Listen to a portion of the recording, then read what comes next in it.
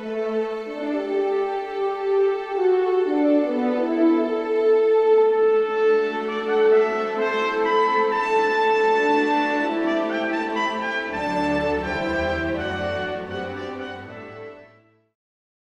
everyone, the Intrepid Captain Foley and Commander Calkins returning once again to give you another designer briefing on one of the most iconic Star Trek ships. Hi Stuart, hi Rick. Hi guys. The voyage we are about to embark on is a dangerous and uncharted one, and to help us through it all is the very awesome Rick Sternbach. Welcome back to the show, Rick. It's great to see you again. Hey guys, what's up? Okay, well if you haven't guessed by the hints I have been dropping so far... And I've been guessing, it's pretty obvious. Pretty obvious. All right, the topic of today's discussion is the Intrepid class USS Voyager, as designed by Rick himself. So let's find out about what went into this whole process. Stop playing with your toys and ask him your first question. So Rick, let's start at the beginning. Yeah. So how did you find out that you'd be in charge of designing the new hero ship? This new version of Trek that would literally be going where no one has gone before.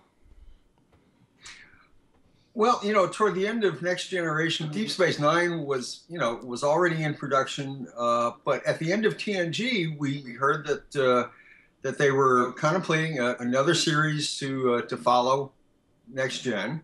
As far as my personal connection to designing the ship, that wasn't really locked in at the very beginning. There were a few of us who were illustrators within the franchise, and everybody started putting in, some ideas. Mike Okuda had some ideas. Doug Drexler, was turning out some small, rough CG models. I think Jim Martin was in there. I was in the TNG art department as senior illustrator. The basic description that we got, which wasn't very, very specific at all, was, a smaller, leaner, faster Starfleet ship. Okay, starting with that, I just started sketching. It was a 5-month process, really, to get from little sketches up to preliminary, do not build from this blueprint. I did a full set of very basic blueprints. The things I took away from the description were smaller, faster, sleeker, getting away from the traditional saucer shape. I think that's something I grabbed onto almost immediately. Okay, Starfleet ships could be streamlined looking in the vacuum of space or, under warp flight. The shape really doesn't matter that much, but, visually, stylistically, you want something to look fast. It has to sort of kind of be a little bit pointy. And we can make that work. We could make that work. Voyager started out in a very, very basic sketch form as a very pointy, smaller ship. So at what point in the process did your sketch get picked? At what point did you know you were the man behind Voyager? It's hard to know. The producers were contemplating a number of different designs. I continued doing lots of sketches, submitting them. We also got to the point where we had maybe a 3.5 foot mock-up build. And I think gradually the bulk of the work fell on me as the senior artist, for the Voyager series. The TNG became the Voyager art department. Our positions never really changed. I think the other illustrators, from the DS9 side of things, I think it was good to have their input. Some of the designs were, a big departure. Some were not as big a departure. Along the way, I began getting more and more feedback from the producers as to, just what this smaller, faster ship, might look like. There was one point where, I had done a series of pen and ink sketches, preliminary blueprints. We did the mock-up that was very pointy, and the propulsion system for the preliminary design was really borrowing heavily from the runabout. Mm-hmm. Okay, that's a great design, by the way. You would see some of the glowing warp machinery up on the top of the engineering hull, just like the runabout. The pylons were going to curve down to the big nacelles. Okay, and after they looked at the mock-up, Jerry Taylor, she was terrific. She asked me, could you make it a little curvier, kind of like a Lexus? And I said, Jerry, for you, anything. Part 2 of the design process kicked in, and a lot of the angular parts from the mock-up were smoothed out. But from an engineering standpoint, everything that a Starfleet ship should have was still there. Just the style changed a little bit. Okay. I submitted maybe, 8 different nacelle designs, detailed drawings of some of the different parts of the new version. And very slowly, feedback came back saying, okay, we like this one, we like this one. These others, maybe not so much. And all of the approved looks were, put together into one final design. And again, in episodic television, there are other people that need all of this information. So blueprints had to go out for bids for the miniature to be built. We did kind of launch into CGI very early on Voyager. So some of the shots you see are CG and some are the miniature. The business about the rotating pylons, that came into play. And I think it's worth going into that straight away, because that is the next point. And I'll read the script because we wrote it. So now the most obvious new design element that everyone knows right away is and some would say overly complicated, warp nacelles. The fact they move into different positions, obviously up being warp, down being sublight. So what was the thought process behind this? Was there an in-universe reason? And maybe after the end of the show, did you make even more sense of it in your head for this very unique design aesthetic? I mean, it wasn't seen after, wasn't seen before, uniquely Voyager. The producers wanted something on the ship to articulate. So without getting into a transforming robot kind of a mode, we gave them maybe 5 or 6 different things that might move. A loading ramp, maybe some flaps on the outsides of the nacelles. If the flaps are open, it's like a supercharger. I did a few very rough sketches of a swing wing, like an F-14. Something, just anything just to give them choices and have them point to something and say, okay, let's do this. And the rotating pylons, became the articulation of choice. We could very quickly rationalize that as being part of that business about warp flight damaging the environment. Yeah. Okay, that's the only thing I can think of. Okay, we never heard of that problem again. Hey, you fixed it. Well done. Good job, Rick. Exactly. Well, this is the Delta Quadrant. Okay, so maybe back when Starfleet was designing Voyager, it was a problem. Okay, later it became not a problem anymore. But if Voyager changing the orientation of the nacelles meant a more efficient warp field, great. That's a techie, that's a techie explanation that could be, played with later. And what I'm hearing really is that Andrew Probert started just destroying space warp travel time with his Enterprise D. You were tasked to fix it with your Intrepid, and then John refined the design and didn't need it anymore. That's what I'm hearing. You guys, yeah, you work together to save space. Another very obvious design element was the difference in the shape of the primary saucer, being much more pointed and less round or blunt, as in the case of the Galaxy-class ships. Obviously, this was because of your direction for the smaller ship being faster, smaller, sleeker, and more robust. But what are your thoughts on the fact that this decision likely influenced all the Federation designs to come, such as the Prometheus, as well as the Enterprise E, and many others? You are the father of the new design aesthetic, as it were.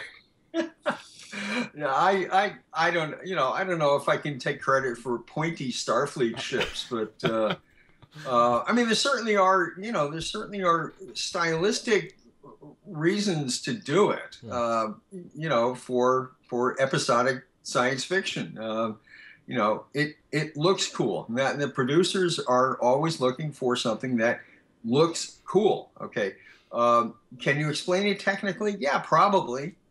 But the Enterprise E was definitely longer in the fore to aft direction, and yes, Prometheus I made almost like a throwing knife. Okay, it was more of a military experiment. It was supposed to look like it could just trash any enemy that came up against it. The Equinox also had a sort of a throwing knife kind of vibe to it. I don't mind seeing pointy ships in the mix. We certainly have rounder, smoother ships in Trek, and they haven't disappeared. We just added a few more shapes. So let's talk about ship dimensions. It's not a very big ship, like you already said.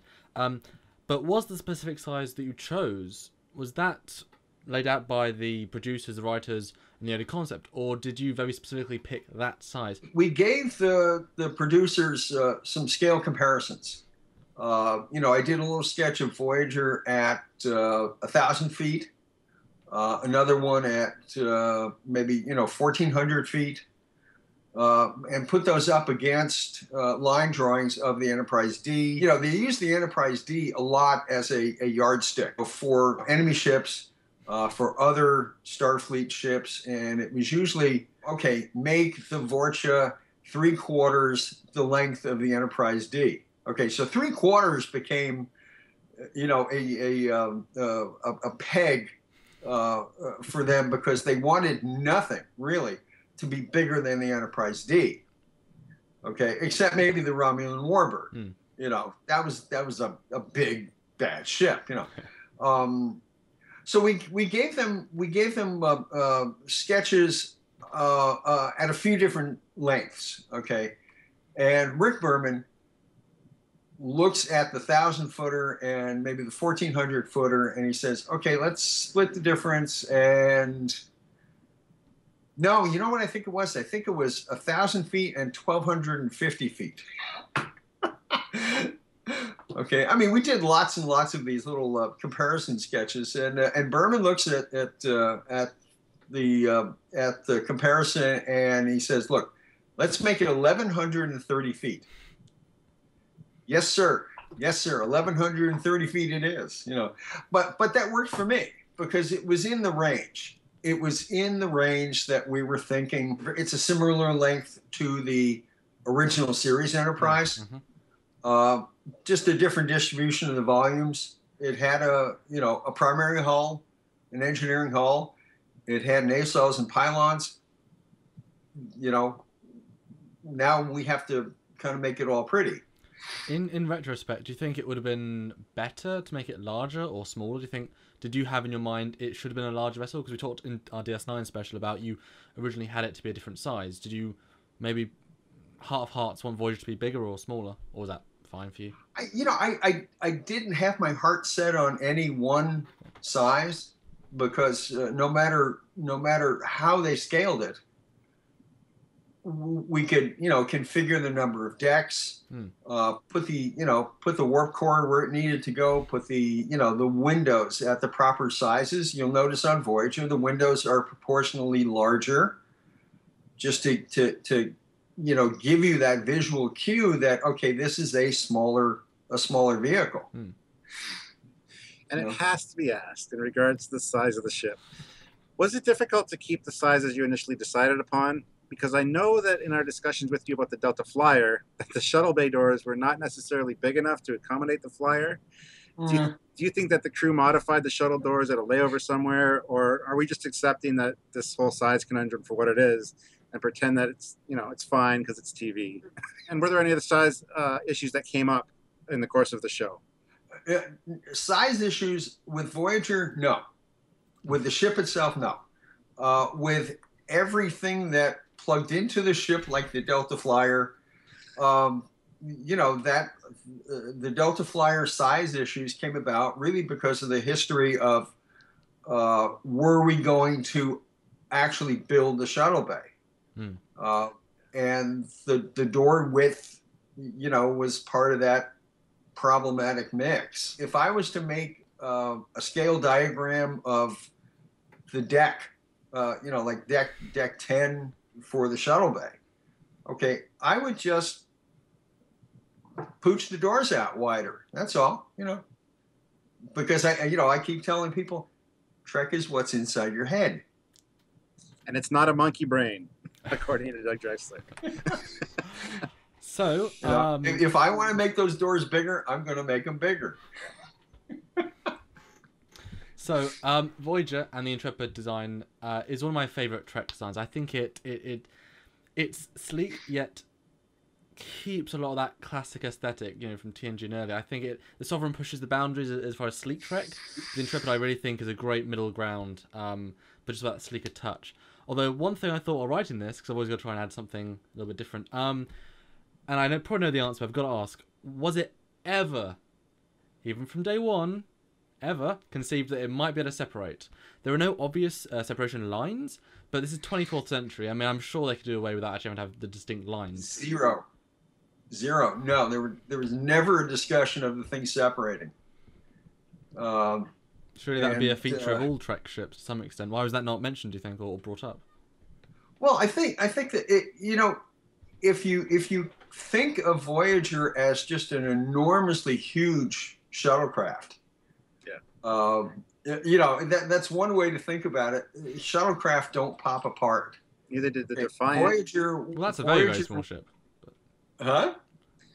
Well, come on, the TOS Connie could separate, and that's the same size. So you can't tell me it's just because of the size. No, this was a one complete starship that that was not going to pop apart, except for the Aero shuttle, which was never used, unfortunately. No, the Aero shuttle was a casualty of storylines and whatnot. But we're going to do an episode on that in the future because I want to know all about that. But Rick, imagine for 1 second it could separate and you could see it pop apart. Yeah. How do you think that would look? Because I'm sure I'm going to do it right next to us. How do you think that would look in your mind if we could separate the ship? Oh, well, I mean, look at the Enterprise E. Enterprise E was not originally designed to separate either, but John Eaves put some SEP lines in there, and he did a sketch of the two separate parts. But there's nothing in the canon that says that ship was going to be able to separate. Voyager to me was one fast little ship, a single ship. To answer your question, if I were asked to, let's say, do a yard upgrade and put some SEP lines in there, I mean, I could very definitely break the thing into the forward hull and an independent battle section or whatever you want to call it. Design wise, it can be done. I personally don't see any reason to do it. So before multi-vector assault mode on the Voyager. There you go. Yeah, I think with Prometheus, they got that whole separation thing out of their systems. That would have been cool though for them in the Delta Quadrant. I think it could have come in handy on multiple occasions. All got them blown up. Okay.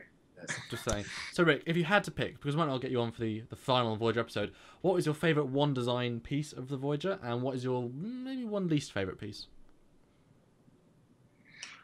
I think that the piece that I really really enjoyed doing, but we never got to see, was the Aero Shuttle. It was it was one of those things where, on the Enterprise D, we never got to see the captain's yacht. Yes, they did a captain's yacht in the feature films, but the poor Aero Shuttle was left to survive as a CGI test. Yeah. And the test looked terrific. That would have been a terrific small ship to go different places. I liked most of the hull bits on Voyager. I think the bridge module was another one of those things that got designed in but never really utilized, because a story never came up where the bridge had to separate. The bridge module on the Enterprise D, was a swappable module. We lucky folks who got to design ships for the franchise, we put all sorts of cool things into these designs. The fact that they never got filmed, well, okay, that's something we simply have to live with. That's why Trekyards is here, because we have that portal for us information no one knows. Yeah. Okay. Yeah, and and I like the fact, a lot of people don't, a lot of people don't think that the result was that appealing, but I did like the fact that the ship could land. It was a great design challenge. How do you cram 4 telescoping legs into the bottom of that hull? Yeah. Okay, and we did it. Yeah. Looks great too, by the way. But anyway, Yeah. Okay, everyone, there you have it. The process of designing the USS Voyager from the very man himself, Mr. Rick Sternbach. Thanks for joining us again today, Rick. As always, it's been a pleasure to have you on the show, and we look forward to having you on board for many more episodes in the future. Great, thanks a lot. Yeah, I'll be here. Great. And of course, we hope that you guys enjoyed the show. If so, please hit the like button and subscribe to the channel. If you want to check out more of our content, please visit trekyards.com or simply search Trekyards on YouTube. Also, don't forget about the Facebook group, as there's always lots of great stuff going on over there. But we also have the Declassified Trekyards page now as well, which is an insider's look at all behind-the-scenes Trekyard awesomeness. If you would like to become a member of the group, please head on over to trekyards.com and click the donate button, and you too can be a member of this very exclusive group. All right, everyone, until next week, this is our special guest, Rick Sternbach. Commander Coggins. And myself, Captain Foley, signing off until next time. Bye, guys. See ya.